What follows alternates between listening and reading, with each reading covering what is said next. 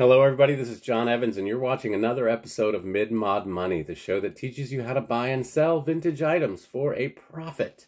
Thank you for watching this internet program. Thank you for liking and subscribing. We couldn't do it without you. So we got a great thrift store haul today, and it's from Pittsburgh, Pennsylvania, where I live. It's an art-heavy haul. Now, I sell a lot of art. So in my booths at the antique malls and through Facebook Marketplace and a little bit on eBay too, you can make a lot of money on art if you know what you're looking for and if you Google things properly. So let's take a look at the haul in question. First thing I found was this. These guys, look at this. These are fork, spoon, knife. Rare to see the knife.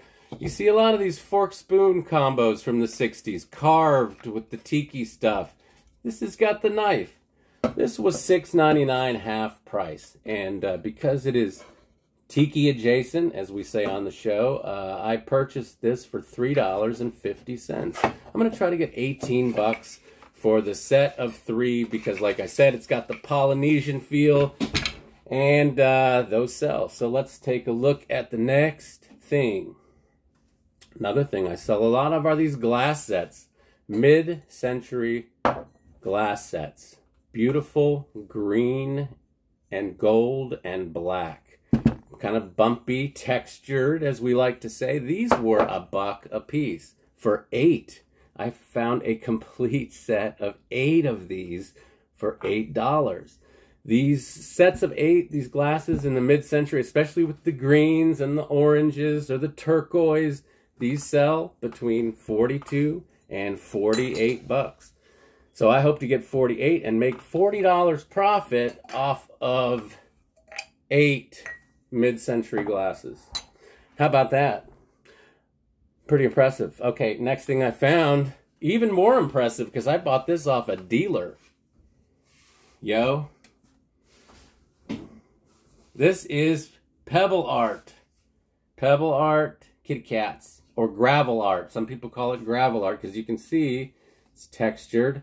This is different color gravel arranged in a fashion to make a beautiful portrait. This was something people did in the 60s. People got really crafty in the 60s, and people loved Siamese cats in the 60s. So this has the great 60s look. This is what you're looking for when you're talking about 60s stuff. This Siamese cat type stuff, and the fact that it is handmade gravel art. It is a one-off, at least, you know, they had kits, so people would, you know, they could arrange it in any color they wanted. So this person went with this, pretty plain on the back, but this was $9.99. I have this on eBay.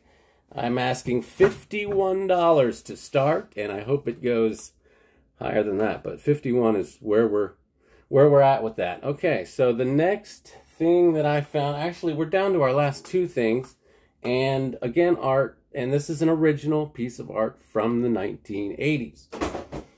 Oh, here we go. That. Look at this.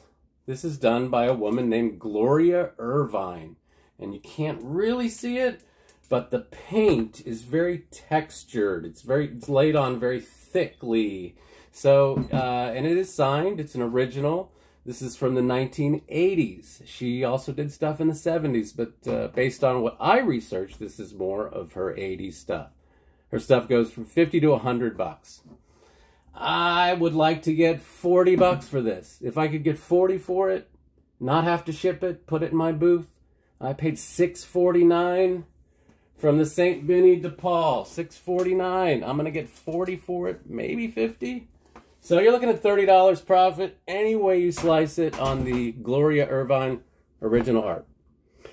All right, we're down to our last thing, and this is spectacular. We are in uncharted territory here, people. We're through the looking glass because I've never seen this particular item before in my life.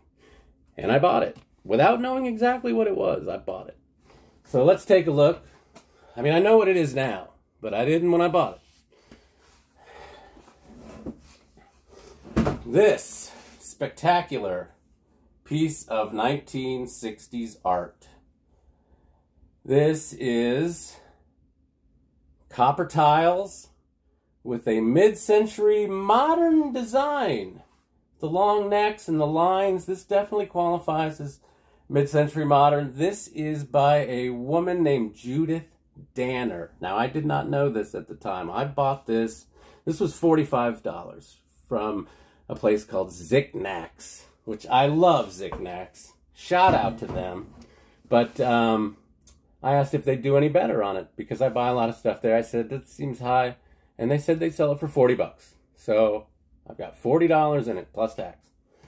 And I looked these up. Actually, I tried to look it up. And then my girlfriend, the other part of Deal Team 6, came through and said, Google Judith Danner copper tile art. And I Googled it. And I'll be darned if 4 or 5 things came up and this exact thing came up and someone on First Dibs wanted $1,400 for a pair. Another person, different Judith Danner copper piece, wanted $495 for hers. So I think this is part of a pair. And I know that First Dibs is that crazy website where people ask ridiculous prices, but you just don't see these on eBay. You don't see them for sale very often. So you know there's something about this. And I'm going to put this on eBay, even though it's heavy. The fact that you can ship it flat is kind of good. So I want to do that. But this will sell minimum for me $250. That's my asking price, $250. Maybe I'll get down to $2. But I'm going to start it up at $250 and see what happens. Maybe eBay, it goes higher than that. Who knows? So let's look at the total haul. I spent $67. $67.50. And when it's all said and done, I'm going to try to get $367. So almost $300 profit off of that stuff, which I found locally and in a period of about a week. So people ask, how do you find all this stuff? A repetition. I go to a lot of thrift stores. I mean, I'm going to 20, 30 a week. So follow my methods. You could do it too. Keep watching Mid Mod Money on YouTube. And remember to always round up.